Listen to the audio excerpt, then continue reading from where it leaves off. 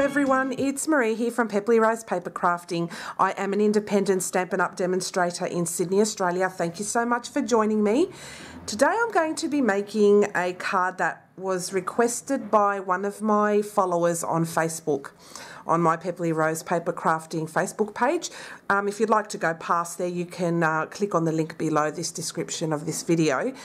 Basically, she had asked for me to make a tutorial regarding tween boy cards. Now, I don't know about you, but I tend to find making cards, masculine cards, but particularly for boys between the age groups of 10, you know, the teenage years and just prior to the teenage years, a little bit hard. It's a bit of a challenge for me at times. And I had to ask my son, who's 12 and in that age group, what kind of cards he thinks that his age group likes. And a lot of the time he brought up things like sport, gaming and things like that. And so what got me thinking was he loves playing games. So he owns a Nintendo Switch Lite console, and this is the inspiration for my card. And I thought, why don't I recreate the Nintendo Switch console into and put it on a card? So I thought it'll be a fun thing to do, and you're probably seeing all these stamp sets, but I'm just going to use one little element out of each. So the first thing I'm going to be using is the Garage Gears, and I'll be using this die because it cuts out little holes and they're the perfect size for what I'm after. So I'm going to be using these dies for the little holes, and these will make up these 4 here and 1 here as well. I'm using a retired punch, unfortunately, but it's the 1/2 inch circle punch. This is perfect for the size that I'm after for this card. I'm using the Brick and Mortar 3D Embossing Folder because having a brick wall is really cool as far as I'm concerned for tween cards. It's very versatile as well. And as well, for older men who like gaming, I think they will like this card too. So anyway, I'm using the painted poppies. Now, I know this is a feminine kind of a stamp set. However, I'm going to use that little splotch there and these little splatters as part of the deal there. I'm using the Mountain Air stamp set. I'm going to use the circle of this one, the filled in circle. And I'm using the Happy Birthday Sentiment in the Blossoms in Bloom stamp set. So, without further ado, we'll start the card. The first thing, I'm using Poppy Parade. This is half an A4, and I've scored it in half again to make an A6 card base. So I'll just fold and burnish the score line with you. So there's lots of little bits and pieces and lots of little measurements, so be warned. And then I've got a piece of just regular Whisper White cardstock that layers over the top. To make the console, this is a piece of basic grey because I'm going to match up the console here, and that measures 2 1/4 by 4 inches. There's going to be a black piece as well that measures 1 3/4 by 2 1/2, and then I've got a piece of Whisper White which will layer on top of that, which is 1 5/8 by 2 3/8. Then I've punched out one 1/2 inch circle out of Smoky Slate, so I'm going to punch the other one with you now. Whoops. So now you need 2 of those, okay? And you keep this little scrappy piece of paper because I'm going to cut out the 4 circles that I'm after. Then these are really super tiny pieces of cardstock right here, so I'm just going to lay them on here. You will need 1 piece, literally 1/8 inch by 1/8 inch. Really tiny square. Then you will need 1/16 of an inch by 1/2 an inch, 2 of those to make a little cross there, which is what you'll find on the top of that console there. Then for this the arrows there, you will need a 1/8 by 3/4 of an inch on 2 of those. So, yep, so that will make you 2 little cross arrows thingies on the console. And also what you will need is you can grab the 1/16 there inch, very tiny, and you just need a tiny little strip. I'll just grab this pair of scissors.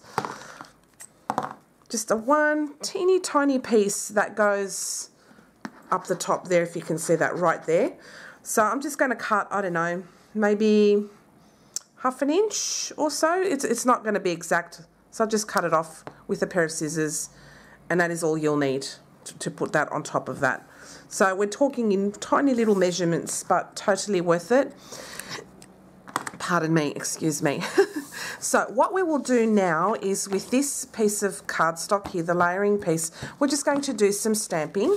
So I've got a scrap piece of paper here. So I'm going to use some Poppy Parade, and we're just going to stamp. So I'm going to stamp off because I don't want it that dark, and then I'll just stamp like that. Stamp off and go like that. And then I'm going to stamp off twice and go like that. And I'll stamp off twice again and go like that. So when I put my console around here, it'll just provide a little fun background. And actually we stamped off twice there. Why don't we stamp off here and here as well, just to fill up that space, just splotches. And then with basic grey, I'm going to use that splatter image from the Poppy Parade, this one here, and we're just going to do some splotches. So I'll just do 1, 2, like that. Kind of make it look grungy, and like that. And I think that looks pretty cool. And then on this little tiny piece here, the one that goes at the front, we're going to grab the basic grey, and I'm going to recreate the circles on the front here. So I'm just going to grab the basic grey ink pad, and I'll just start stamping all over the page. Whoops. And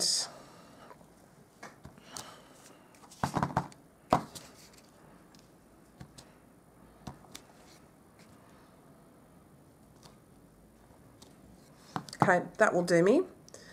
And that will go on the front of the card.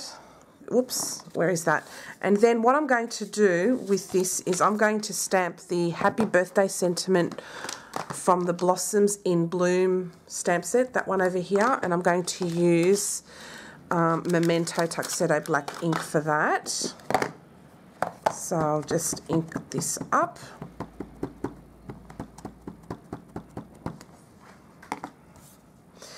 And I will stamp this in the middle.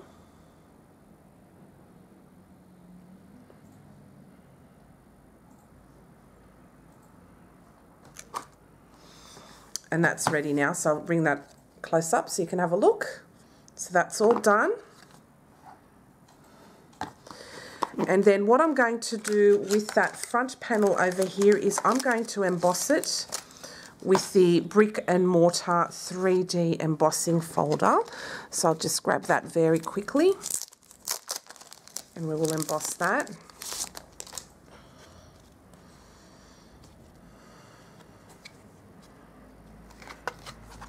So I'll just pop that in the middle there. That will just give it a cool textured background. So I'll just bring up my die cutting machine.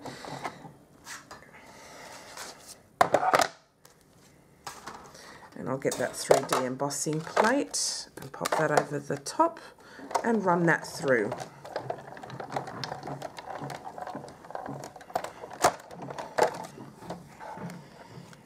And we'll just see this emboss now. And that is just a cool texture. I love that. So I'll pop that over to the side. We'll keep out the die cutting machine because we're going to do some die cutting. So what I'm going to bring out now is the, where is it? Garage Gears dies. I'm going to use this one over here, and I'm going to cut out those 4 circles that I'm after. So I'll bring my scrappy piece here of some smoky slate. Now I don't have to cut out the whole thing, which is great. All I'm after is just those little circles there in the middle. So pop that over here. And you just need the smaller scraps. Let's bring that all together so I don't cut out the wrong things. And that's all I'm after, just those 4 little circles. Make sure I've got them properly.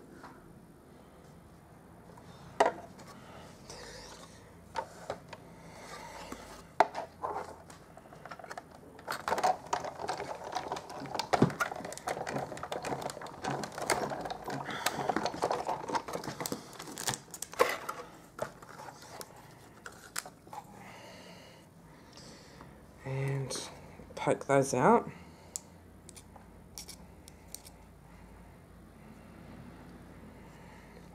And there we have those 4 little circles. These are perfect.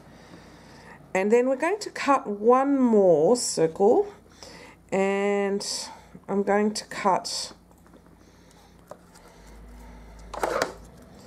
a slightly smaller one, I think.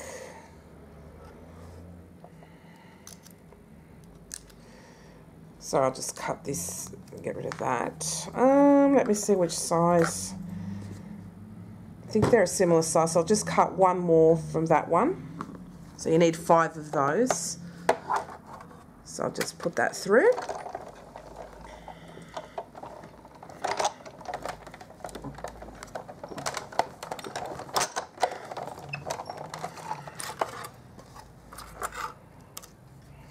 And so that will now cut. That has cut the one. I'll just take out the rest of that from the die. Oops. And there we go. We have that one little circle there. So you'll need 5 of those. So we can get rid of our die cutting machine now.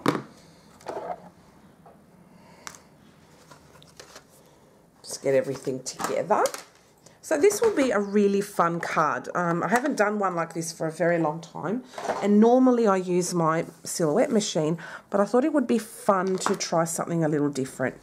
So what we'll do with this is we'll stick this to the front of the card, and I'll just get some glue.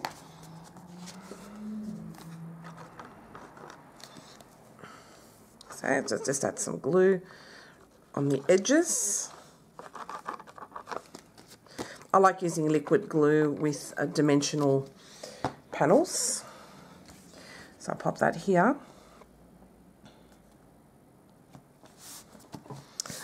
And with the basic grey piece, I'm going to get my corner rounder, and I'm going to round the corners on all 4 sides. So I'll punch that out.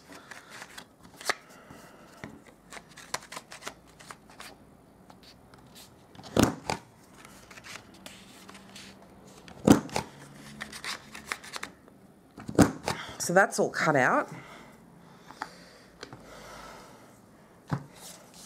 So it's starting to look like it's coming together.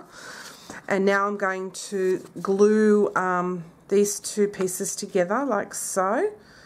And as you can see here, there's kind of like a black border around that piece. So I'm going to now glue that down. I've got the measurements on the back, but no one's going to know that. And just put that like that. Put that on the back. Layer it on. Like that. And then put that away for now. And I'll just add that to the middle of that console there. So I'll glue that down.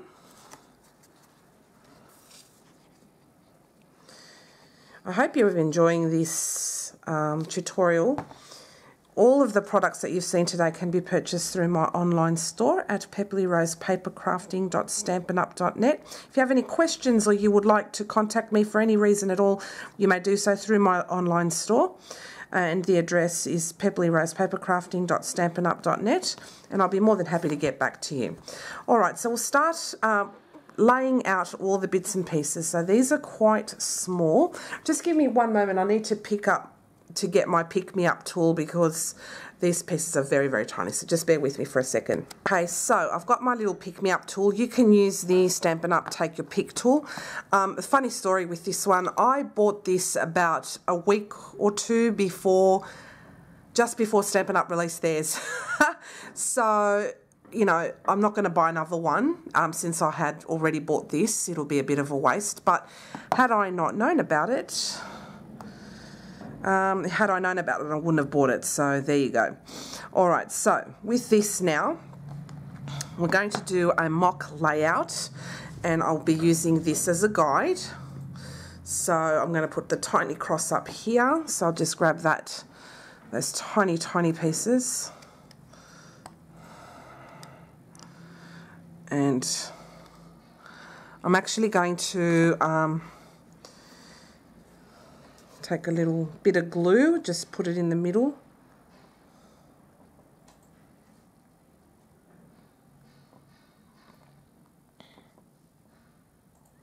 Just a tiny blob of glue. Oh, there we go. Because it's so tiny, it's a bit tricky. So now I'm going to put this on top.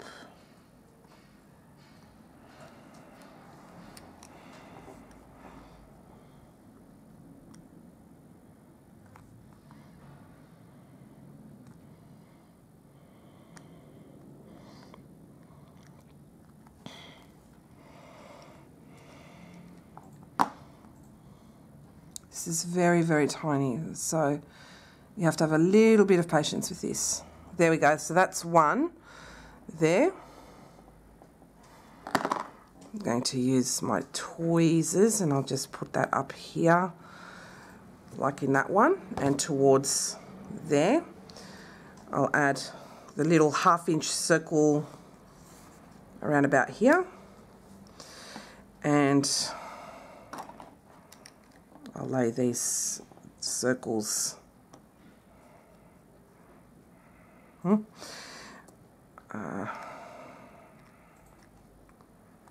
Oops.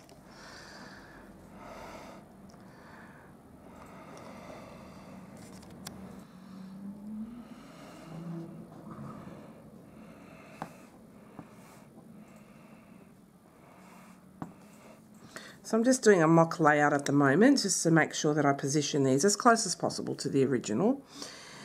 And then we have one here. Have that up here. Have this little bit there. It's very tricky because these are so small. Actually, no, that one goes here. I'll put mine towards the bottom there. This square goes here, and these two here will have to add some glue and make the cross to make the arrows.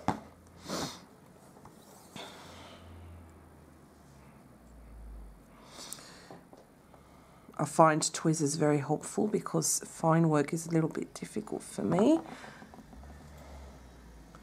And there we go. I'll put that over here. So I think it's pretty close to this, if you can see the two there. So I'll just stick these down where they are. So grab some glue and that goes up there. This goes there.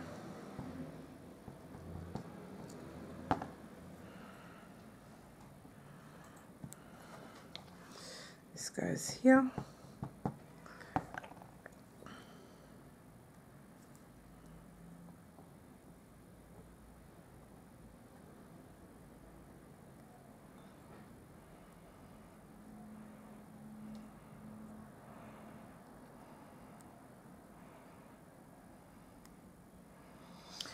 And I'll just straighten that up to make it a little bit more, yeah, that's better.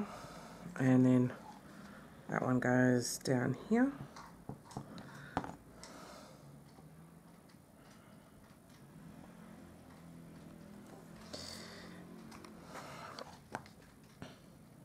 That one goes up here. Whoops.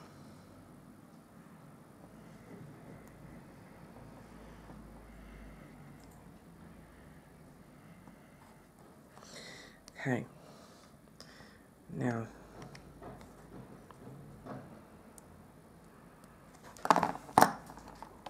yeah, this one will go up here.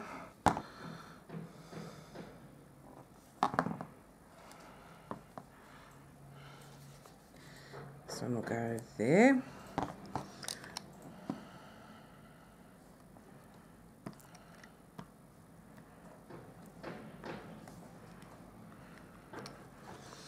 This one will go there.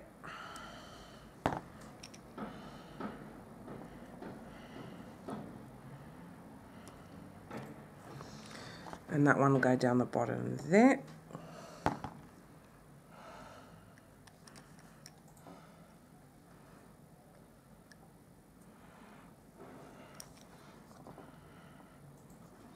Spread them out a little bit, just a tad, and then like that, perfect.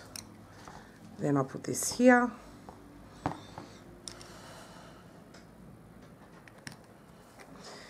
And then with this circle down here, I just realized that that cut off a little bit there, so I'm just going to cut it again off camera and then I'll be back. I've just cut another one.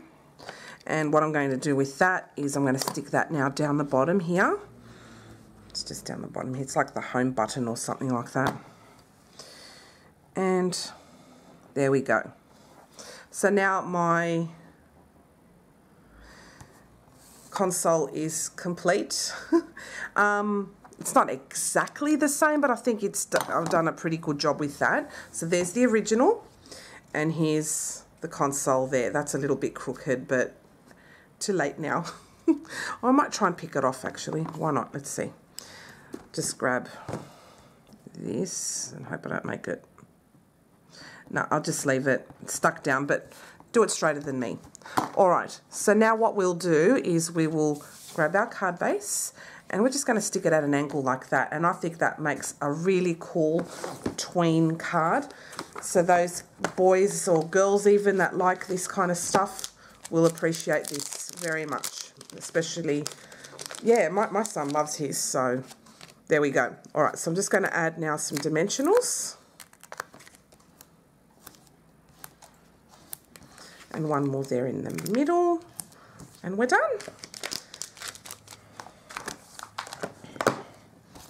So I'll just take off the backings. I hope you liked today's tutorial. Something very different, so it's like a punch art kind of Nintendo Switch Lite console. Perfect for boys or men that like this as well. Why not? So much fun. And we're using sets that are not really geared for this, so that's what makes it extra cool in my opinion. So I'll just stick this at an angle like that. Let's see, a little bit more like that. And that's my finished card for today. Isn't that cool? So there's a little bit of prep work involved, but it's so worth it. And look, I hope you can get extra uses out of these stamp sets. So the Mountain Air, Painted Poppies, Blossoms in Bloom. I mean, this is floral, and yet that that font is really cool for sentiments you can put on anywhere, including masculine cards. Why not? And that's a feminine set. The Brick and Mortar, I think, is a must. This can be used both for feminine and for masculine cards. And these Geared Up Garage, you can use these little circles for your punch art. They're really cool. And also the gears are cute as. I love them. So thank you all so much for persevering with this tutorial. I hope you enjoyed it. And if you know of anyone that will like this kind of thing, please don't hesitate to share my tutorial around. And if you haven't subscribed, I hope you do so and like. Thank you all so much for watching, and I can't wait to see you again next time. Bye for now.